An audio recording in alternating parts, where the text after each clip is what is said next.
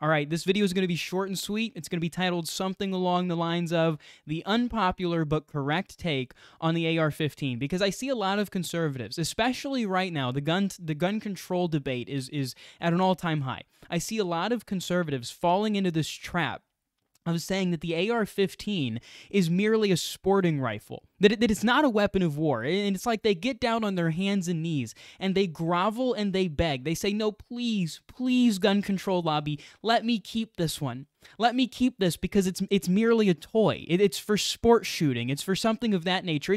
It's not a weapon of war. Let's take a look at this tweet, right? Posted by a conservative. Says, what do nukes have to do with a rifle that is not capable of being used in war? The AR-15, get this, is not a high enough caliber rifle to use in battle.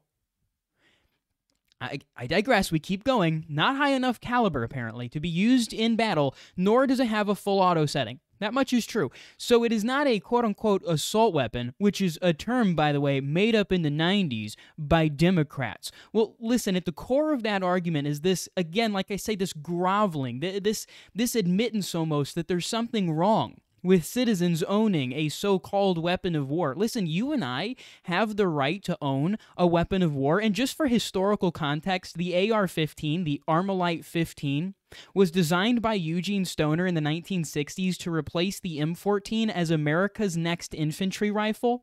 It was later bought by Colt, that's hence the name change. Colt changed the name from the AR, the Armalite Rifle 15, to the Colt M16. Later they would make another version called the Colt M4, which is essentially what you and I have seen our entire lives. This rifle has been in use since the 1960s when it replaced the M14.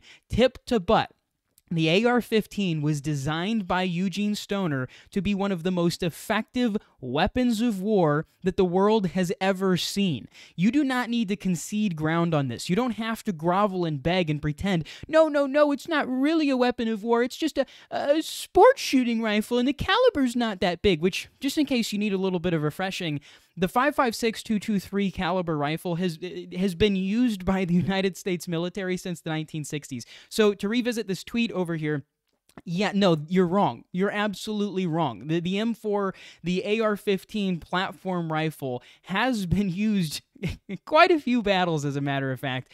I will grant you, yes, it does not have a select fire switch. It is not capable of full auto or burst fire, which is unfortunate. We should have that right, though. We should have the right to AR-15s, M4s that are capable of select fire with burst and full auto and you name it. We should have that right. We should retain that right. There is nothing wrong with the American people being in possession of weapons of war because, listen, the AR-15 is not about anything other than this one fact.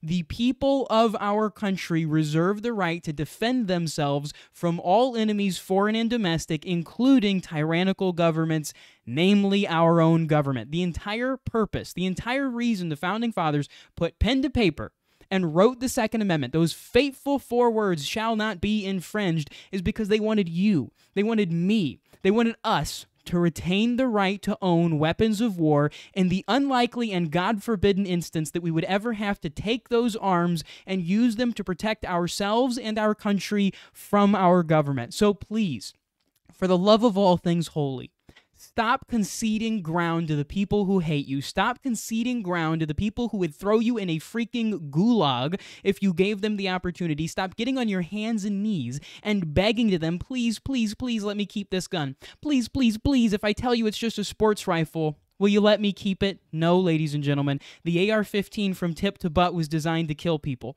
That is its only function. It might have some other secondary functions, some other secondary purposes that it might be good at, but the AR-15 is a people killer, and you as an American citizen reserve the right to frickin' own it.